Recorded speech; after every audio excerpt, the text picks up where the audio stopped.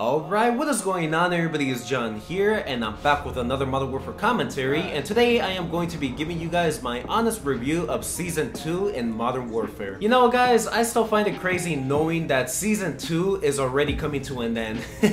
I mean, as of recording this video, we have 2 days left in Season 2, and by the time I upload it, we're gonna be on the last day of Season 2 before we officially move on to Season 3. And of course, I couldn't think of a better day to make an honest review on Season 2, and obviously I'm doing it on like the last 2 days of it, and I'm not exactly sure yet if Infinity Ward has any plans to extend Season 2 and maybe delay Season 3 for a couple more days, because they did that back in Season 1, and I'm not exactly sure why they did that back in Season 1. Maybe they just weren't finished with Season 2 at the time, but this time around, I'm wondering because with all the things going on around in the world, with everybody being quarantined right now, I'm sure that all Infinity Ward developers are currently working from home, and it may not feel the same. Some may not even have the proper tools needed to, you know, make some of these updates or some of the new content. So I'm not exactly sure if they will be extending it, but I hope they don't.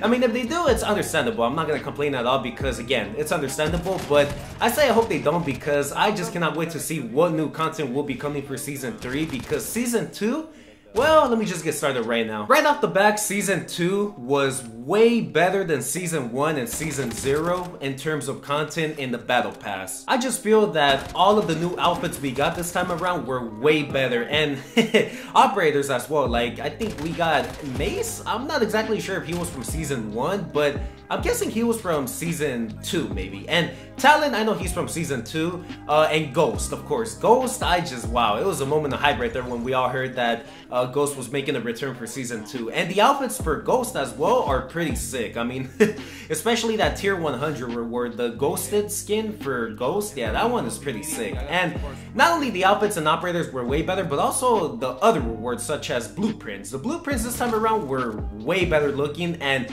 I think there were more legendaries this time around as well. We had more ways to earn COD points, obviously by grinding through the battle pass. Like every 10 tiers, every 20 tiers, you would get 100 COD points, which was very good.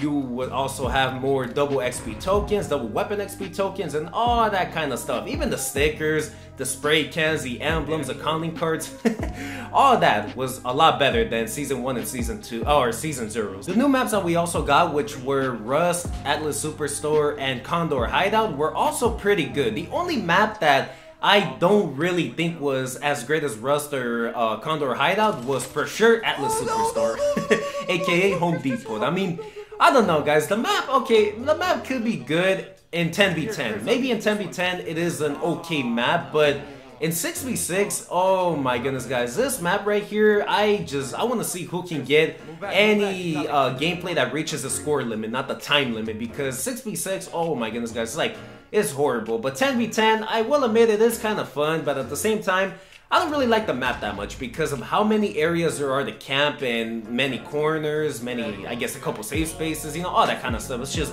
yeah, the map is just way too big and I don't really like it. However, Rust is a really good map, obviously, and it's from MW2. We all loved it back then and we still do now, but my only issue with the new Rust here on Modern Warfare are the spawns. The new spawn system, I don't know what it is. I don't know why every time we get like a new remastered map, the spawns are always bad now, but the spawns are just terrible, man. I feel like you spawn in front of people way too many times after you just finish dying. I mean, you die, you spawn right in front of an enemy, then you die. Spawn right in front of an enemy, die, repeat. And then, if you're lucky, you won't spawn in front of them and you'll be right outside of your team or something. That's one thing that Atlas Superstore did better than Rust, and I cannot believe I'm admitting this, man. The spawns are way better on Atlas Superstore than Rust. And of course, maybe because the map is way bigger, but it just is. And the third new map that we got was Condor Hideout, and this map is actually pretty good. I don't know, a lot of people have mixed feelings about it. Some people think that the map is not that great, some people hate it, some people love it, but again, personally, I actually like the map. It's pretty good. I dropped the Juggernaut on there in case you guys didn't see that gameplay. It was a pretty sick one. And yeah, just that map is really good to me. It's way better than Atlas Superstore, I'll tell you that. And Rust, I don't know if I want to say that just yet, but the spawns are way better on that map than Rust for sure. I hope that in the future, Infinity Ward continues to bring a bunch of 6v6 maps that are as big as Condor Hideout, Rust, or Shipment, or not Shipment, but mainly Shoe House. Shoe House is still one of my favorite maps of all time, but obviously that came in Season 1, not Season 2, so can't really say that much about it, but still, I just hope that Infinity Ward continues bringing new maps like that, because these are the types of maps that many people want, not the Atlas Superstore type maps. No thank you. And Ground War, I think, I forgot exactly what new map we got. I think it was Boneyard. I have not played it at all. I've only played it in Warzone, which we'll talk about that a little bit more later in this video, but Boneyard, I'm guessing that's a good map based off of what it looks like in Warzone. And there's another new map that we got for Gunfight. I think it was Bazaar something. I don't really remember what the name of it was, but that Gunfight map is also pretty cool. I like it. Moving on to the new weapons, which we got 2 new weapons, and of course they were all free, and I'm really happy that Infinity Ward is continuing to give us all new weapons, all new stat changing weapons for free, because of course if they become pay to win and we have to, you know, like spend 2,400 COD points for a new weapon, then that's obviously going to become a problem for not just me but for everybody. But the new weapons, which were the Ground 5.56 and the Striker 45, these weapons were pretty good. The Ground 5.56 was really good, and the Striker 45, which is basically the UMP 45 from Modern Warfare 2, is of course another great weapon with attachments. Without attachments, I will admit these weapons, oh yeah, I don't really like them that much, but with them, then it's way better. Other new additions like Spec Ops new missions, I just don't really have anything to say about that, because as you guys may know already, I have not played Spec Ops at all the whole entire year. The only mode I played in Spec Ops is Survival with my cousin, and it was pretty fun, but missions and all that, no, I have not tried them, and I have not honestly been thinking about trying them in the near future at all because of Warzone. And trials, I mean, that's another thing we got for Season 2. Every season we've been getting like at least 2 to 4 new trials, which is pretty sick, man. I like the trials because 1, you get a ton of XP after you complete them, or if you get the 3 stars, and 2, they're pretty interesting every time we get a new trial. Like for example, this time around we got Quad Race, which you basically have to finish like 2 to 3 laps around a certain map in a certain time to get 3 stars, and other missions like that. You know, these are pretty cool missions, and I'm just looking forward to more and more every season. Overall, guys, Season 2 for multiplayer was a lot better than Season 1 and Season 0, like I said. And the gameplay, like I said, guys, recently I've been having a little bit more of an enjoyable time on multiplayer, like since Season 2 began. I'm not gonna lie, it's been more enjoyable, and I don't know exactly what it is. I don't know if it's because I already got platinum on my assault rifles and I'm already getting gold on some of my SMGs that quick, or maybe because I'm playing with more friends this time around on MP. I don't know, guys, but MP has just been a lot more fun recently, and of course, like I said, that's with friends. I still cannot play the multiplayer just by myself because, I don't know, guys, there's just something about that. Being a solo player on this game, it's just, oh man, it can be very stressful. Something I also did this season that I never thought I would do in any other season in the future, or I never did in Season 1 and Season 0, was buy my first item in the store.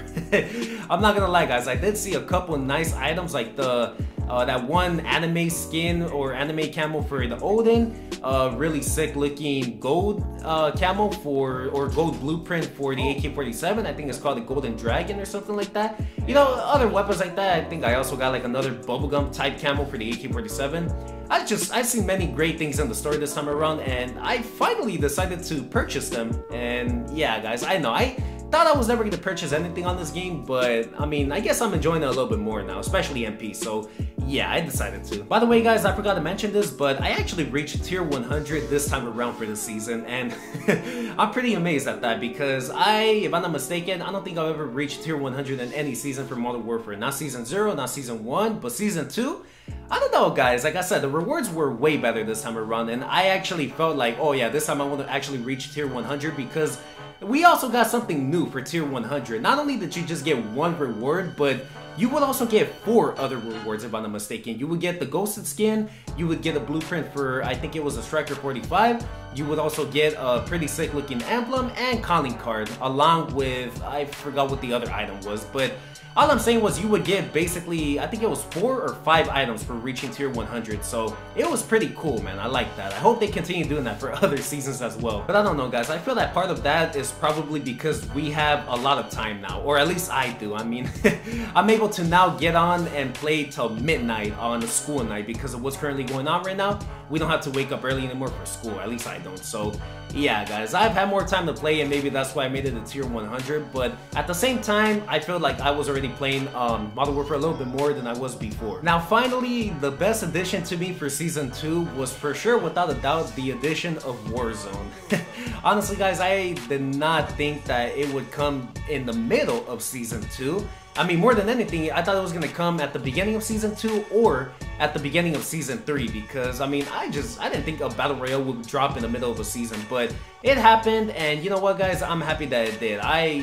Wow, guys, Warzone is amazing. I've already said way too many great things about Warzone in my Warzone review video and in, like, another video, but I'll paraphrase it all just in one sentence. Warzone is amazing, and I just cannot wait to get back on it once I'm done recording this video. But like I said, guys, I'm still playing MP because I've been finding it more enjoyable recently, and I think I might actually be able to get Damascus this year. I'm not gonna lie, guys. Now that I have more time, I might actually be able to do it because I find it impressive knowing that I actually completed one SMG or got it ready for gold in 2 to 3 days. It was pretty quick, so I might be able to do it, guys. Once I get, you know, the SMGs, and I already got the assault rifles over with, but once I get the SMGs over with as well, it should be a piece of cake to get the shotguns, the LMGs, the snipers, the launchers, the pistols, all that out of the way. And I cannot wait, guys. I cannot wait. If I actually do get Damascus this year, that will be pretty impressive and surprising because I was not expecting that. And I don't know, we'll see. I don't exactly remember all of the new playlists that were introduced during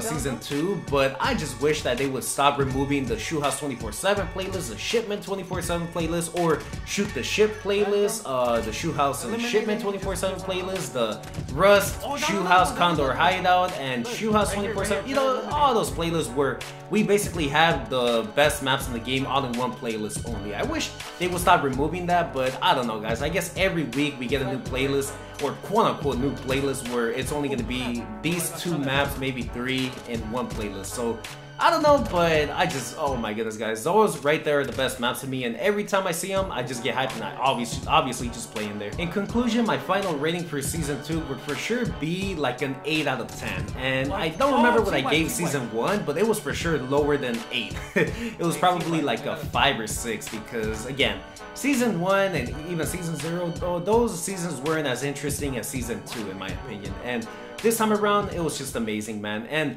I just hope that they add quads and duels to Warzone for Season 3 because, oh my goodness, guys, I would have for sure bumped it up to like a 9 or even a 10 out of 10 if that was the case, because this season, way better, and I hope they get even better and better as we get more and more seasons. But anyways, guys, that is pretty much all I wanted to say. That's my honest review and final rating for Season 2, so thank you guys so much for watching. Make sure to drop a like if you guys enjoyed, and subscribe if you haven't, and to turn on post notifications so you guys are alerted every single time whenever I upload. And let me know in the comments down below what you guys thought about Season 2 compared to like Season 1 and 0. Did you guys think it was way better than those 2 seasons?